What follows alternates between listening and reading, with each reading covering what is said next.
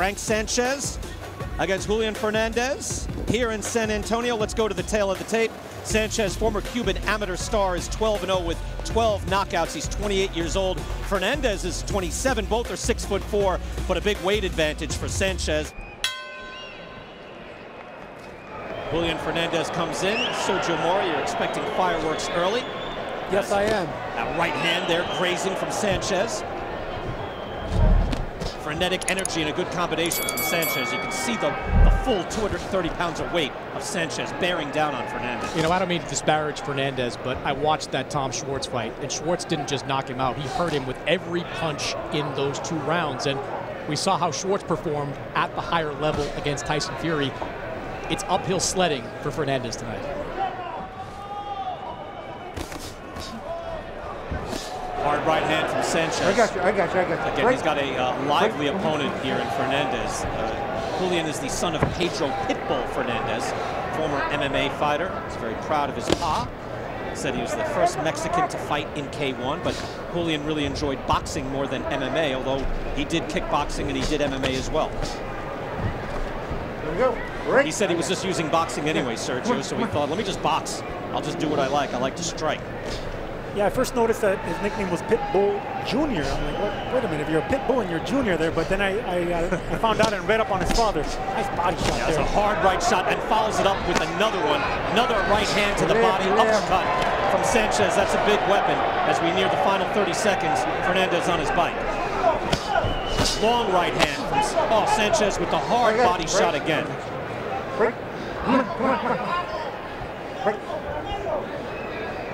The reason we said that Fernandez, might not last is because he's coming off the longest layoff. He got, his losses are by knockout, and he only got 1 month notice for this fight. So it's all a nice recipe for disaster there. But he got out of the first round, and he's boxing nicely on his feet.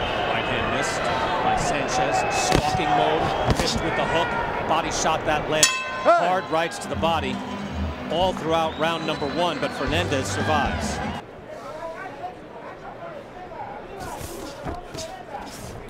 And here Frank Sanchez goes to work, and you can see the menace on his shots. I just think Chris Mannix, as he goes along, obviously he needs more seasoning against top competition, but Sanchez has the goods. The only issue is the champions are 6'7" and 6'9". Those are the top guys, and Anthony Joshua and Tyson Fury. That's tough. Big hook lands for Sanchez. Fernandez on wobbly legs, missed with the right, mauls him back into the corner. Fernandez just trying to survive. There it is. We're 1 shot away. Grazing right hand over the top. In survival mode is Fernandez. Hook is cuffing him. He's moving his head just out of danger. Barely escaping a knockout here in round 2. Sanchez is looping his shots. He should throw straight right, straight left hands. 1-2, simple 1-2, but straight down the line. Sanchez moves in for the kill. Right hand, again, cuffing right hands consistently. Now he comes up the middle. Fernandez able to move his head and survive. Yeah, Fernandez is blocking the shots nicely. I mean, his elbows are a little bit too open. That's the reason he's getting hit with his body shots. But those winging punches aren't going to land for Sanchez, so he needs to get lethal behind that jab. Straight laser 1-2. You know, if Sanchez just creates a little space, he can finish him off there. That's one of the weaknesses I'm seeing in him early on. Just not getting that distance. If he gets that distance, he'll land something big. And Frank Sanchez, now you want to see him, Chris, I guess, be more precise, because at this point, this is an opponent you should be able to get out of there if you're going to be challenging the likes of Michael Hunter in the top 10. Well, he is just winging punches at Fernandez. You can understand that. Fernandez, smaller fighter, has shown a susceptible chin in the past, but you're right.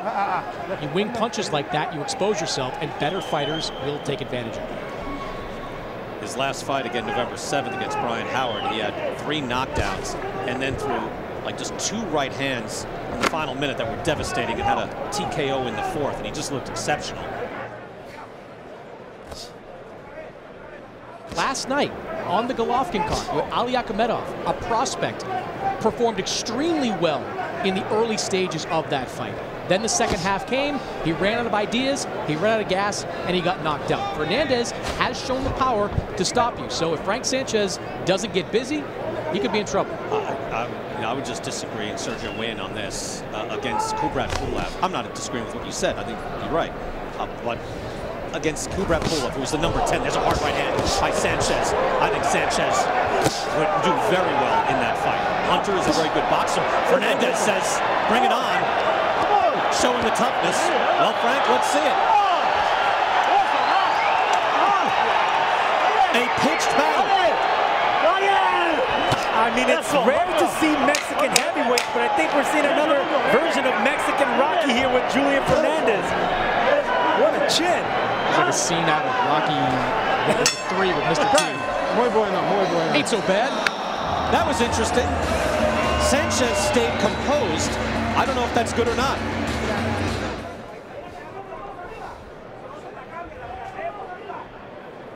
I think eventually, good hard right hand by Sanchez. Fernandez backs up.